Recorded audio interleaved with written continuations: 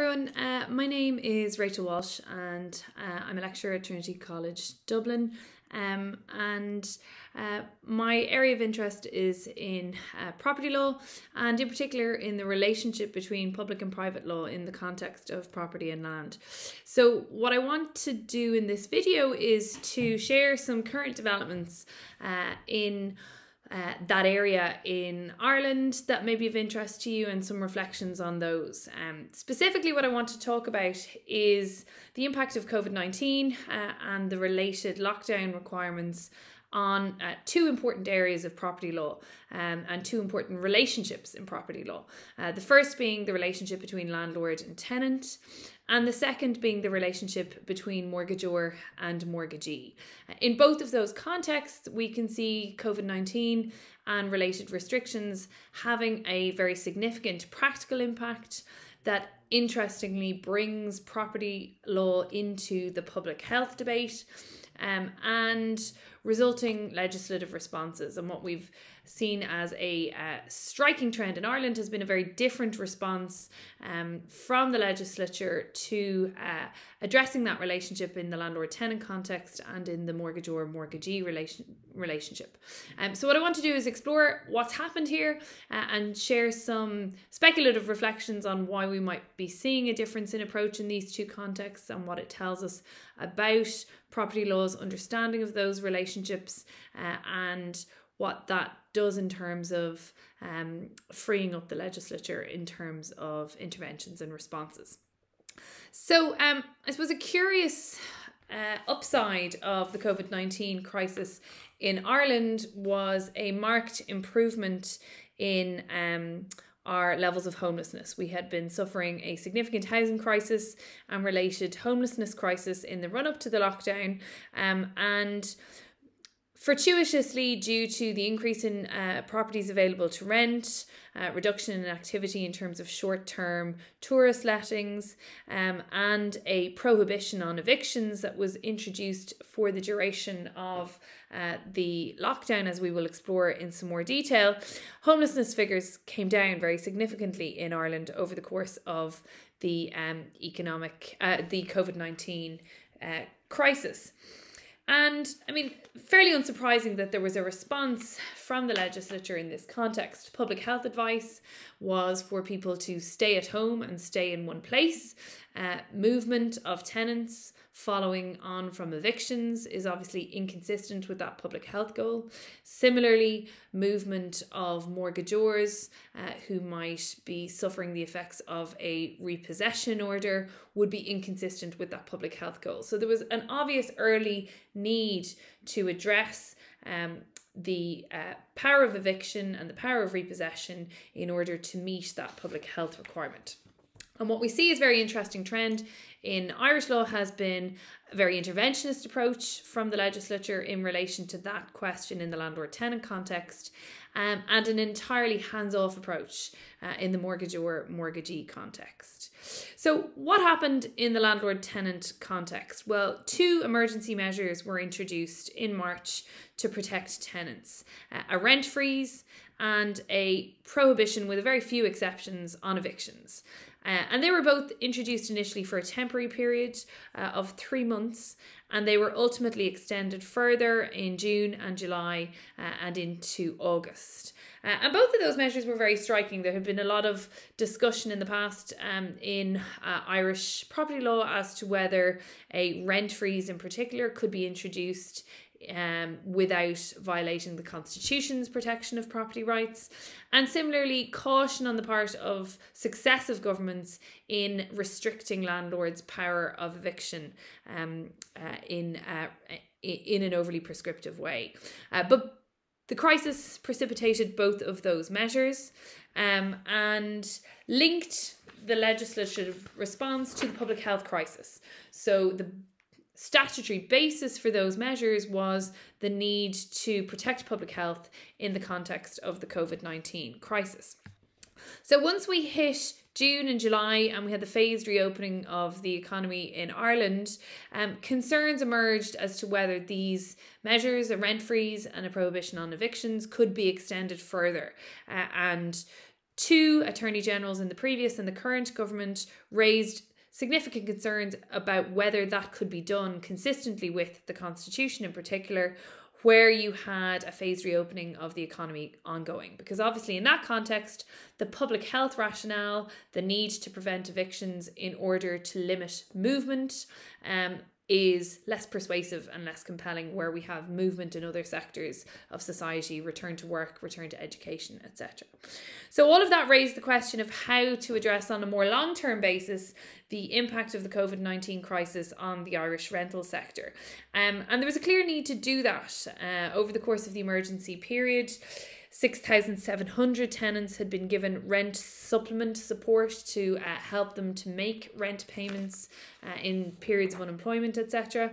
And research had been done by our Economic and Social Research Institute, which identified the prospect and possibility of a significant rent arrears crisis where heightened social welfare payments that had been provided during the course of lockdown started to be rolled back. So all of that background informed the enactment of the Residential Tenancies and Valuation Act in 2020, which moves away from a general rent freeze to a more tailored scheme that will be in place until January of next year. And it's an interesting approach to the question of rent freeze. What it does is require individuals who feel that they will be unable to make rent repayments to self-identify, essentially, to report that fact to our Residential Tenancies Board and to provide evidence of the fact that they're in receipt of some form of welfare benefit associated with the COVID-19 crisis. So we have a pandemic unemployment payment, for instance. So those two facts, self-reporting as at risk of eviction due to inability to pay rent, coupled with evidence of receipt of welfare benefit, entitle an individual to avail of this new extended rent freeze until January.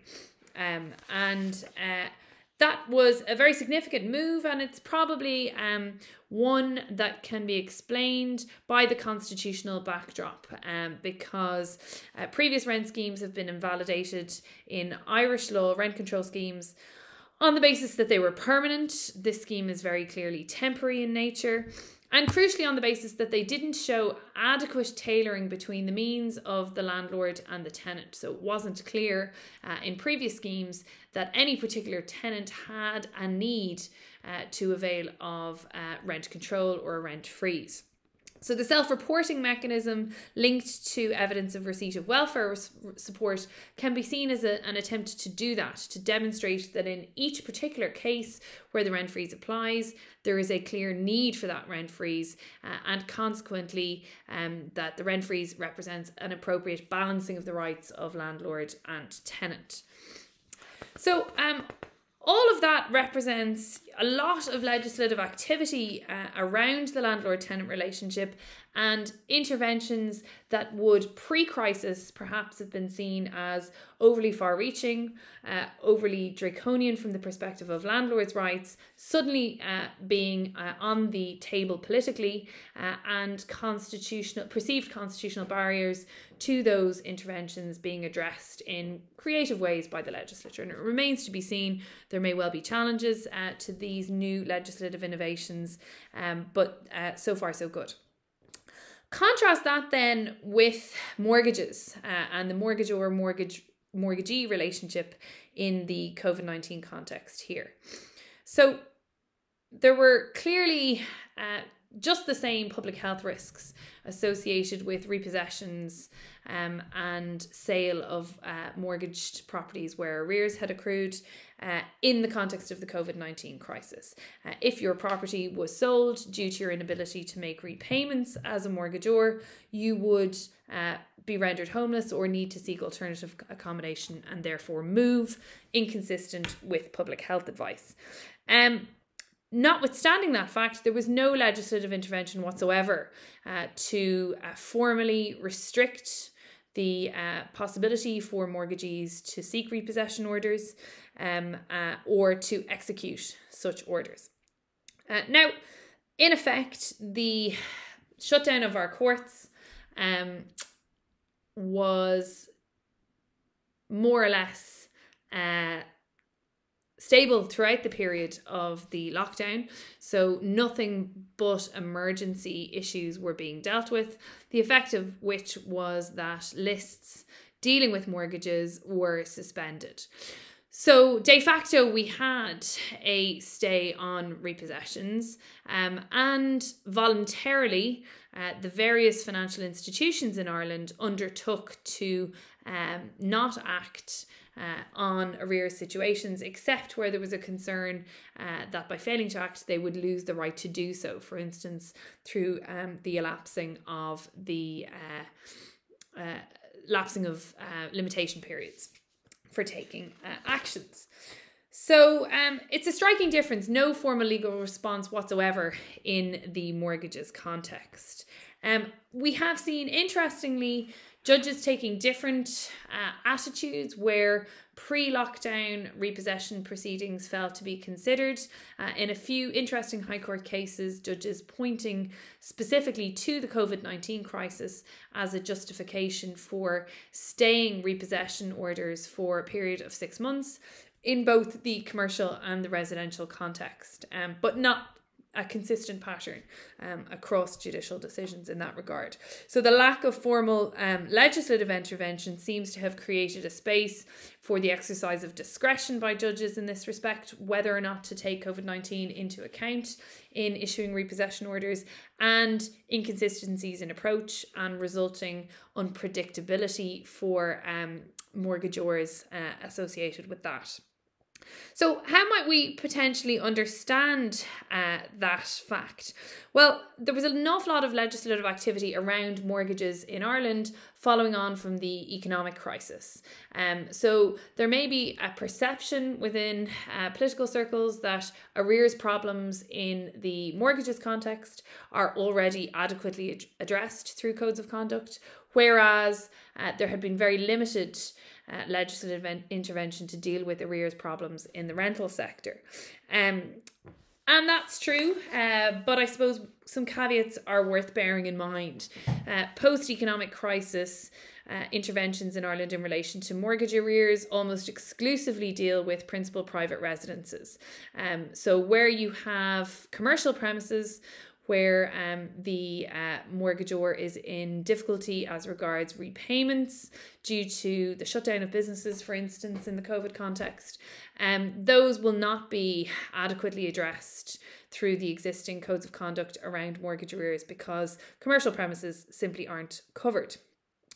And crucially, the intervention around mortgage arrears to date here has been through codes of conduct. So for the most part, the rules around arrears are a matter for financial institutions to apply themselves, subject to supervision by our central bank. Very limited scope for the courts to apply those rules in any formal way. So all that the Supreme Court in Ireland has said is that the time period that has to be observed between arrears accruing and a repossession proceeding being initiated by a financial institution will be supervised by the courts. So they will check to make sure that the moratorium period has been respected. But other than that, they will not get involved in the enforcement of the codes of conduct around mortgage arrears.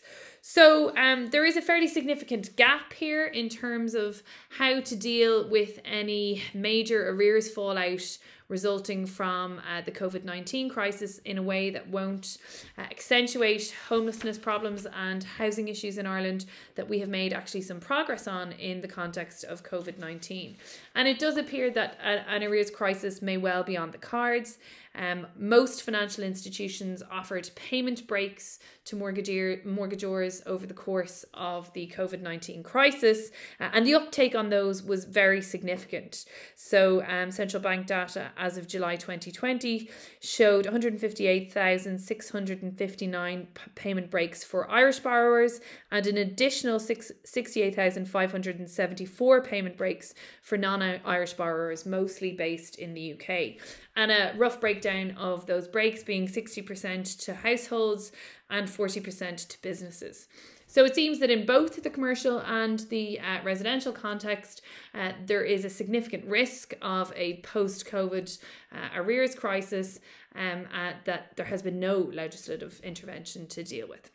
And I suppose that reflects patterns that we see in Irish law over time around a more interventionist and a more paternalistic approach to the landlord-tenant relationship than to the mortgagor-mortgagee relationship. And I think that's probably a pattern we see reflected in property law in many other jurisdictions as well.